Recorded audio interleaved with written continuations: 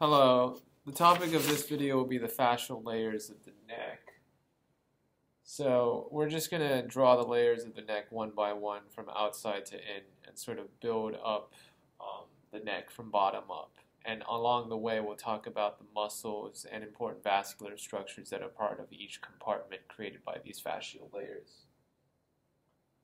So the very outside of the neck, which I'll just draw as this big circle, is going to be the superficial cervical fascia. Superficial cervical fascia. And all you really need to know is that this layer has the platysma muscle, which is one of the muscles of facial expression responsible for grimacing. Next up, we have the investing layer of the deep fascia.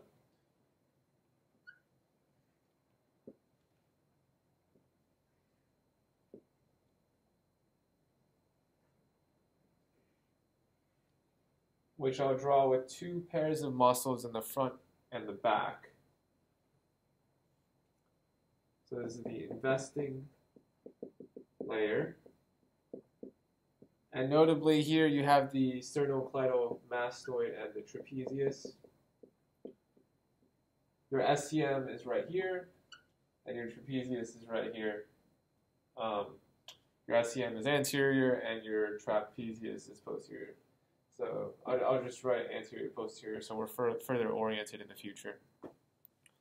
Okay, and next we have the pretracheal layer. So that's going to be this C-shaped structure here.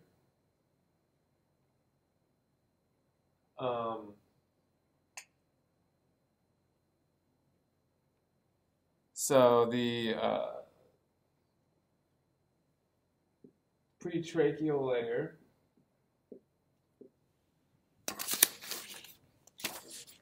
has two portions actually, a visceral and a muscular portion. The visceral portion surrounds the thyroid glands and the trachea and esophagus. So this is the visceral part. And then directly anterior to the visceral portion of the pretracheal fascia is a muscular layer, which I'll just put here. So this is the pretracheal muscular portion. And the muscular portion of the pretracheal fascia has the infrahyoid muscles. So we'll just make a note of that. As for the visceral layer, we already said that it has the thyroid, esophagus, and trachea.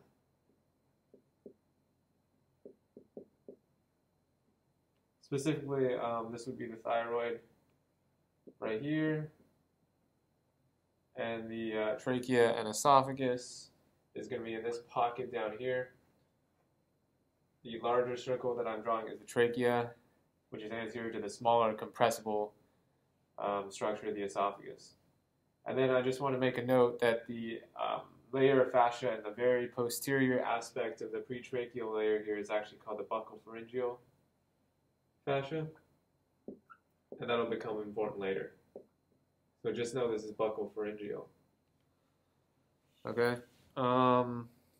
And then the next thing we want to talk about is the prevertebral fascia. So there's going to be a large region back here which houses the vertebra, and enclosing it is going to be the prevertebral fascia.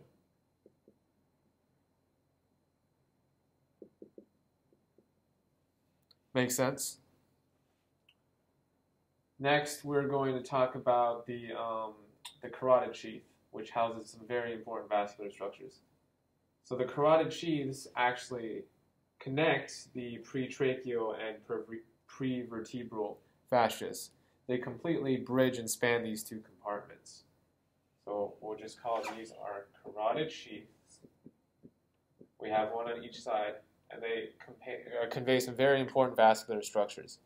So first of all, the common carotid artery, the jugular, the the 10th cranial nerve, as well as some lymph nodes.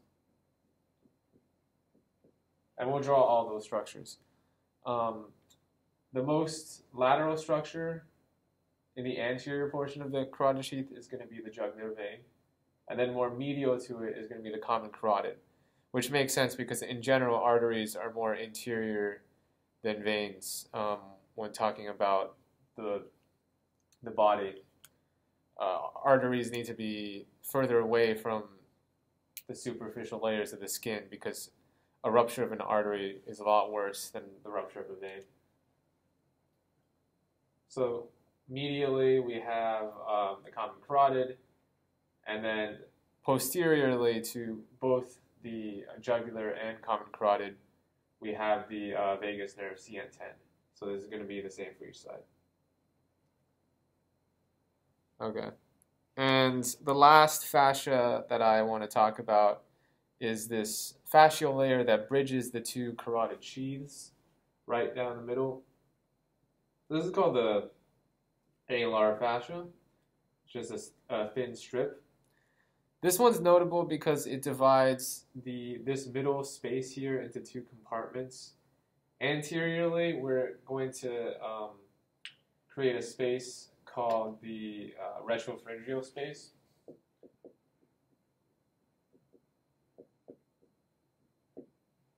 So named because it's right before the trachea and the pharynx.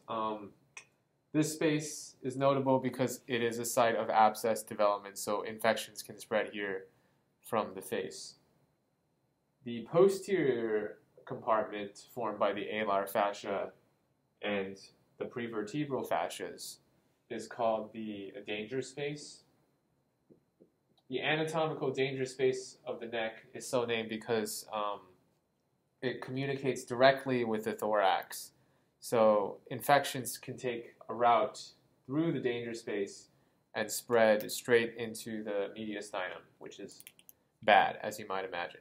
So this pretty much covers all the fascial layers of the neck as well as the important structures they convey. Thank you for tuning in.